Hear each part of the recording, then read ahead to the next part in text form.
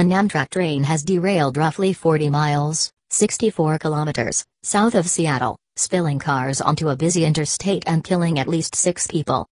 A U.S. official told the Associated Press that there were many injuries and that the death count was expected to rise. The train was traveling south on a new high-speed rail route that opened on Monday when it derailed just before 8 a.m. After the derailment, one of the train's carriages was left hanging off an overpass, resting on an overturned train car below.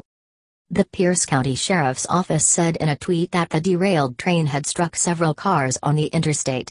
Multiple motorists injured on roadway, no fatalities of motorists reported, it said. The derailment occurred just south of Tacoma in Washington state. The Seattle Times reported at least 3 people were killed after the train derailed. The Guardian was not able to immediately confirm the number of fatalities. There were roughly 78 passengers and 5 crew members on board, Amtrak said in a statement. Chris Carnes was 3 or 4 cars back from the front of the derailed train. He told the Associated Press in a brief phone interview Monday morning that he was not sure what got hit.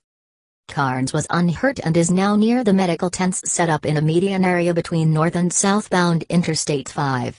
Several passengers were gathered at the staging area there an hour after the derailment, clad in gray blankets and using their cell phones. Amtrak said service south of Seattle was temporarily suspended but service north of Seattle would continue to operate.